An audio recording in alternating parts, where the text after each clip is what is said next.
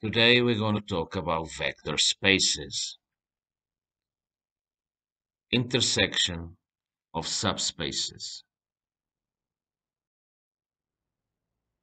Consider the subspaces of R2, S1, S2, and S3. Calculate the intersection of S1 with S2 and the intersection of S1 with S3. Remember the concept of intersection of subspaces. Let W be a vector space and let U and V be subspaces of W. Then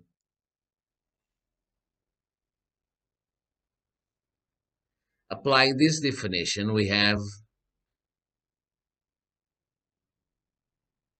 we must calculate the intersection of the subspaces S1 and S2. This is by solving the following system.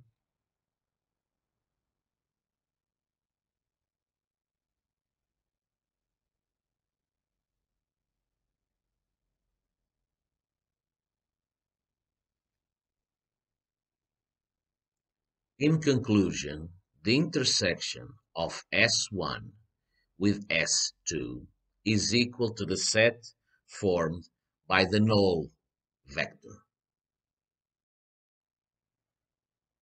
In the same way,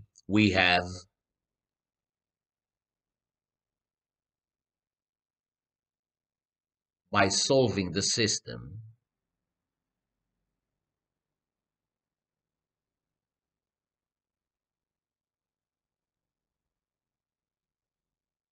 we can say the system has an infinite number of solutions.